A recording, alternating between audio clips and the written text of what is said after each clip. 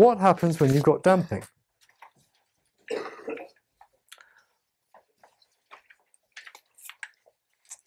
What happens when you've got damping? Well, basically, here's our equation of motion, or differential equation of motion. Now I've got a Cx dot term, okay? Our complementary function now has this decaying exponential in here, and obviously this is now omega d. That we've seen before, that's from last week, okay? So we don't need to worry too much about the complementary function, but the particular integral, I'm assuming a, in this case I'm assuming a constant rectangular forcing function, so xpi is gamma, x dot pi and x double dot pi is 0, so obviously that's quite nice. We can plug that into our equation. We get m times by 0 plus c times by 0, and we get k times by gamma. And it's quite clear that as before, k times by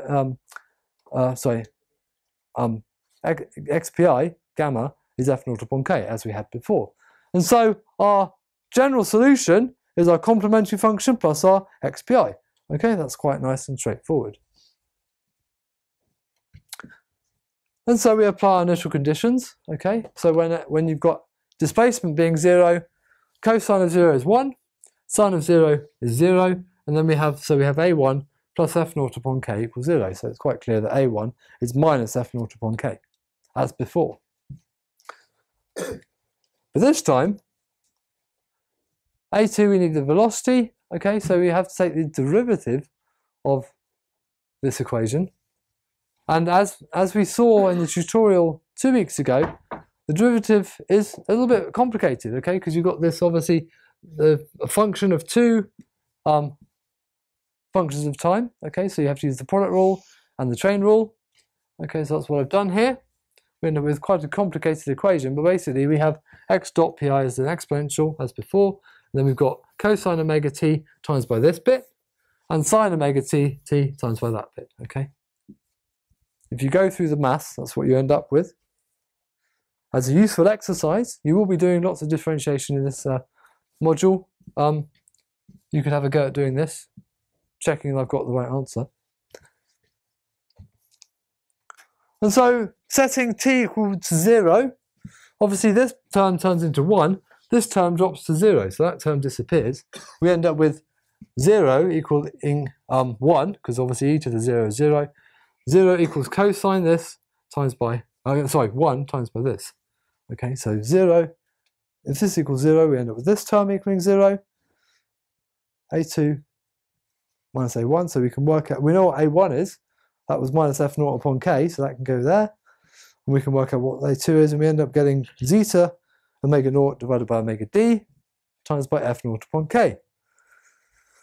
So if you remember back before, when we had the damped case, a2 came out to be 0. In the undamped case, a2 is not 0. So if you insert those into your general solution, you end up with this.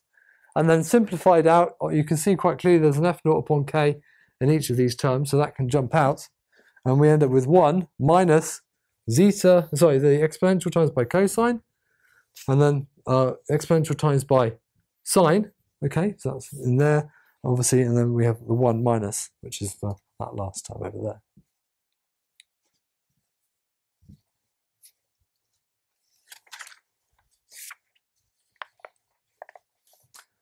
So it's quite clear to see that what we've got is we've got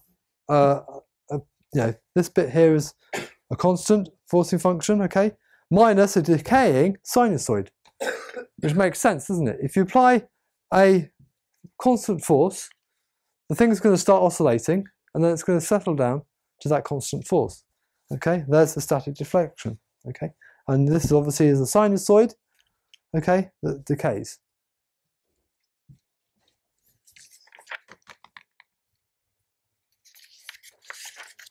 And so if we plot that, you end up with this sort of response.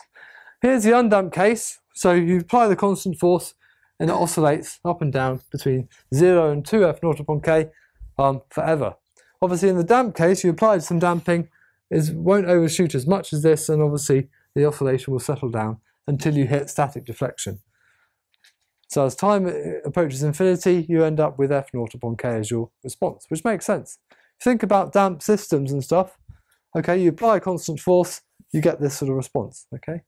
Think about I guess a car that you've lifted off the ground so the wheels are not on the ground. You then put the car on the ground, okay, and the car will oscillate and then damp out. And hopefully if your dampers are working, you won't get much overshoot and it will damp out very quickly.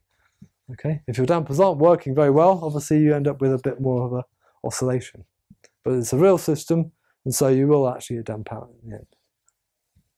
So that's the constant force being applied. Right, lastly, beating. What happens when omega, so we're going back to the undamped case now. So there's our solution. What happens when omega approaches omega naught? You have this term, sine omega d omega t, and sine omega naught t. They're almost going to be the same. Okay, there's both sinusoids, but slightly different frequencies. And what happens is essentially you have phase drift occurring. Okay, sometimes these frequencies are so close that those two terms will add together or subtract from one another. Obviously if this is opposite to this, then that essentially becomes a plus. They add together to reinforce. Okay, but sometimes obviously they will be in sync with each other. You have a minus sign, they'll cancel each other out. And because these two are close together, that term is essentially 1. Yeah, so you have, sometimes it will be sine omega t minus sine omega naught t. Those omegas are close together. At some points that's going to be 0. Obviously as you increase, as time continues, they'll end up being out of sync. Okay, so you end up with basically sine omega t plus sine omega t. They will reinforce, and you get this thing called beating. Okay, which I'm going to demonstrate if it works. Let's come out of here.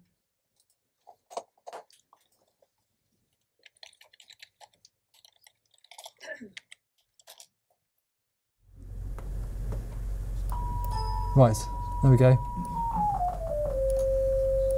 I'm going to play 256 Hertz. Okay, can you all hear that? Volume up, volume up, volume up, volume up. And what I'm going to do is I'm going to go to the same web page.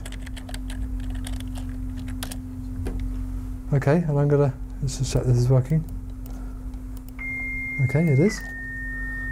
I'm going to go to 257 Hertz.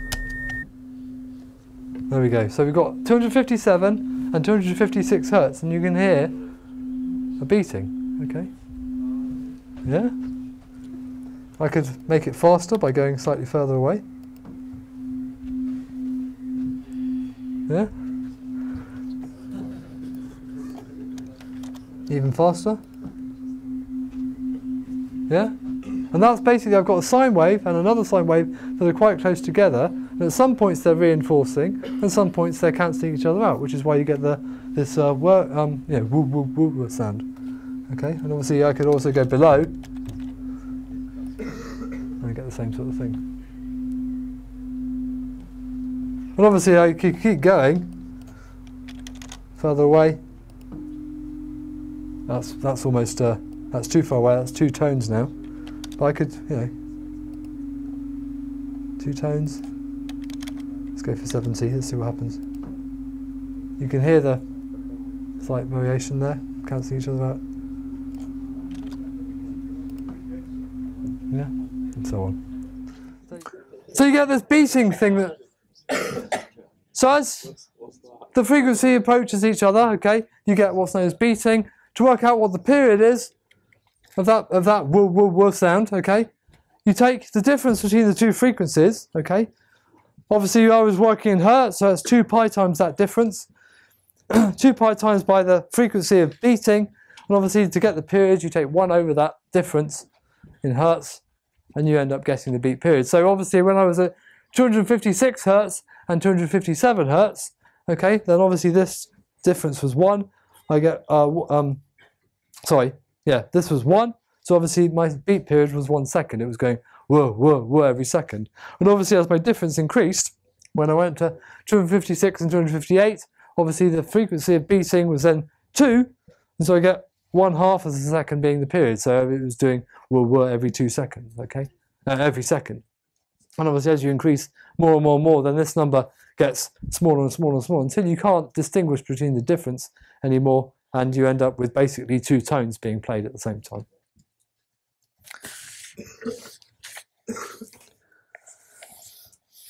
So that's beating.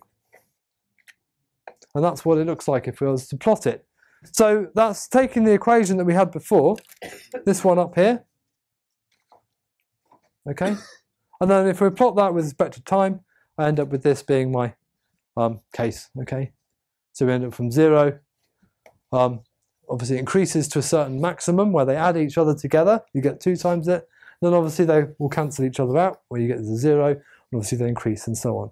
And there's our beat period. Okay, the beat period being not the frequency of the oscillation, but the frequency of the beating that's going on.